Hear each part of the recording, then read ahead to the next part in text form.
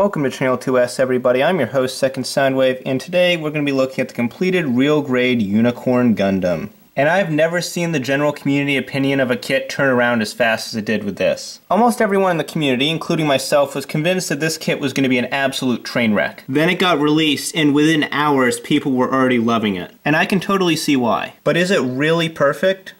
Well, right now let's talk about Unicorn Mode. I guess it looks good enough. I will freely admit that I've never really been a fan of Unicorn Mode. I've always kind of preferred the Destroy Mode, and seeing it here in front of me right now doesn't really change my opinion on it. There are a lot of people out there that really do like the Unicorn Mode, and that's fine. It's just something I've never really been a fan of. So this is all you're going to see of it. So to transform this into Destroy Mode, you just have to remove, remove, remove, open, open. You're going to be seeing a lot of this pinned in this video, and I definitely recommend having something similar to this handy when you transform the kit yourself. Remove, rotate, attach, close, rotate, attach, attach, dramatic horn reveal. You know, I probably should have worked my way up from the feet and ended with the dramatic head reveal.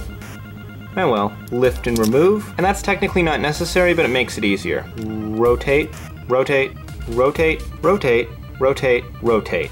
Open, open, remove, remove. And again, that's not necessary, but it does help a bunch. Gently wiggle, rotate, gentle wiggle, rotate, open, open, unlatch, lift, relatch, lift, gently, come on. This is easily the most frustrating part of the transformation. Pull, close, do all that shit again for the other side, lift, rotate, adjust, carefully lower, continue to adjust. If it looks something like this, you probably did it right. Do it all again, reattach, reattach, open, open, open, open, grab this little peg and slide it up, rotate, rotate, open, extend, close, open, adjust, open, adjust. And what I found works best right here is to grab a little pin tool and basically push on the back of this piece from the inside, and that should just pop it right out, just like that. Now you rotate and connect, connect, open,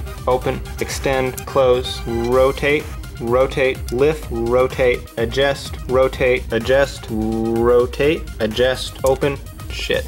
Extend, close, open, adjust, push, attach, adjust, open, open, extend, close, adjust, lift, adjust, adjust, open, rotate, rotate, rotate, adjust, reattach. And after all that, he's finally in Destroy Mode. The transformation definitely leans on the more frustrating side, but it is a very good looking and very solid end result. There's still a few areas like the shoulders and the back skirts that can get knocked around a little if you're not too careful with it, but for the most part this kit is solid as hell. And that is why everyone's been loving it. However, the question not enough people have been asking is that really a good thing? Because yes, this kit is plagued by none of the loose part issues that the Master Grade had, and yes, it does hold a pose superbly well, but there are also times where it feels like it's going to tear itself apart. The inner frame of this kit is for the most part made of ABS plastic, and even the parts that aren't are still very tight. The shoulder section especially is very scary to move, and from what I've heard, some people have even broken it. But how much movement do you get out of this kit? Well, I'm glad you asked. He barely looks up, kinda looks down, rotation, shoulder pads go up, arm goes up, bicep swivel, gentle, gentle, gentle rotation. This whole upper arm assembly is super scary. Very nice elbow, every Gunpla hand ever. His torso has a really big gap in it, but I didn't see it on any of the promotional pictures, so I'm gonna assume I just fucked something up when I was building it. He's got some pretty great side bend. There doesn't seem to be any way for the torso to bend forward and back. I mean, there might be some kind of joint forward in there, but with how fragile this kit is and how many moving parts there are here,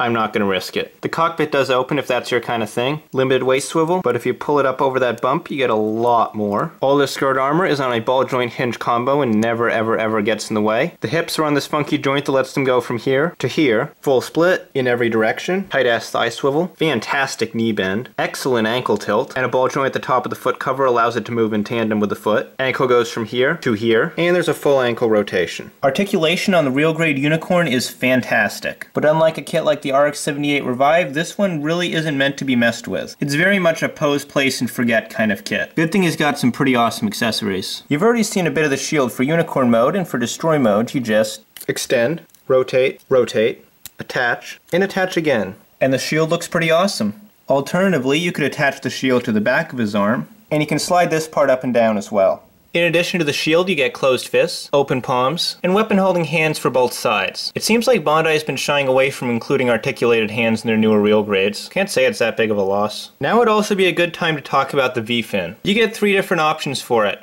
The transforming one that's on the kit right now, this one that's stuck in unicorn mode, and this one that's stuck in destroy mode. Another difference you'll notice between these two fins is that I used the standard default stickers for the opening fin, and then the static fin I actually colored in with a gold Gundam marker. My painting skills are pretty terrible, but I still really like how this came out. If you don't have one already, definitely grab a gold Gundam marker if you're going to build this kit. For melee encounters, the RG Unicorn has tonfas that fold out of the forearms, and removable saber handles on the backpack. And these are in here very securely, almost too securely. While I'm changing out the hands to show you the beam sabers, I'm going to mention that when you're changing this guy's hands in destroy mode, you do want to be very careful and make sure that you hold onto it by this front part of the arm, because if you don't, and you try to push this in, you'll just end up collapsing this part in, and there are some little locks and tabs in here that you could possibly break if you do that. Like with everything else on this kit, it's better to err on the side of caution. Pink blade effects are included for both beam weapons, and they look about as cool as you'd expect.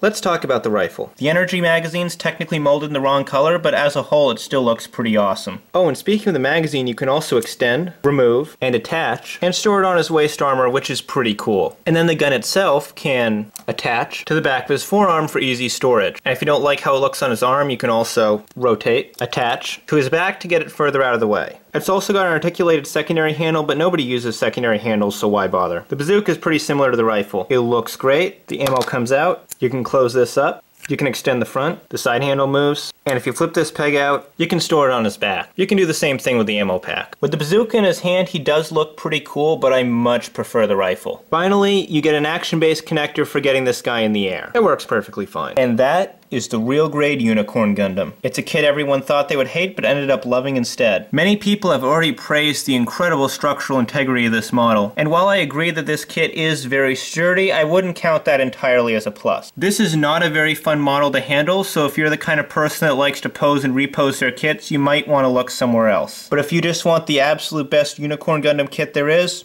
it really doesn't get any better than this. And for that, the real grade Unicorn gets a thumbs up. I'm Second Soundwave, thanks for watching. Leave a like if you enjoyed this video. Be sure you subscribe if you haven't already for more awesome Gunpla content, and as always, I'll see you next time. Take care, guys.